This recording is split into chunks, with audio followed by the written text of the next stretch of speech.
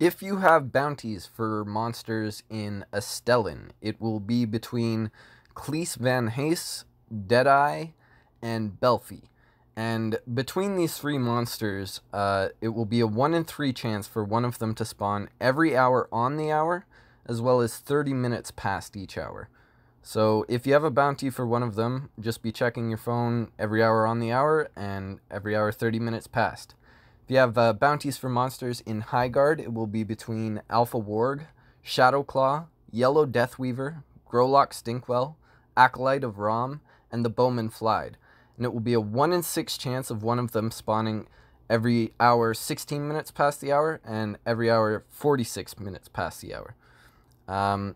Next up, if you have bounties for monsters in Meyerfen, you'll be looking for the Yellow Deathweaver, the Ridgeback Arak, Haruxpex, I don't know how to say that one very well, Growlock Flapwing, Robin of Holsuki, and Jacob Schwartz. And along with the Highguard spawns, it will be a 1 in 6 chance of one of them spawning 27 minutes past the hour, as well as 57 minutes past the hour. Next up, we'll be looking at the bounties for the monsters in White Peak.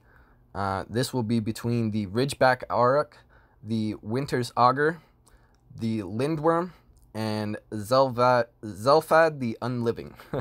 And it will be a 1 in 4 chance of one of them spawning 11 minutes past the hour, as well as 41 minutes past the hour.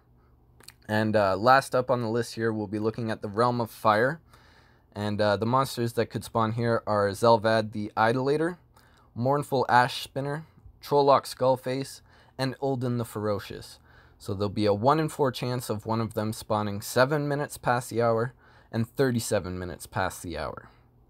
Now, all of these roaming monsters spawn in, have a chance of spawning in twice every hour. So with the new bounty system, it's definitely you're definitely able to complete some of the tasks in a more simple manner.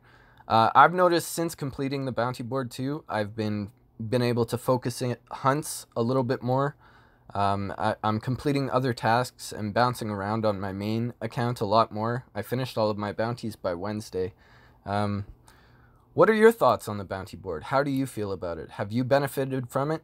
I'm curious. Let me know in the comments below. And as always, Knights, stay grinding.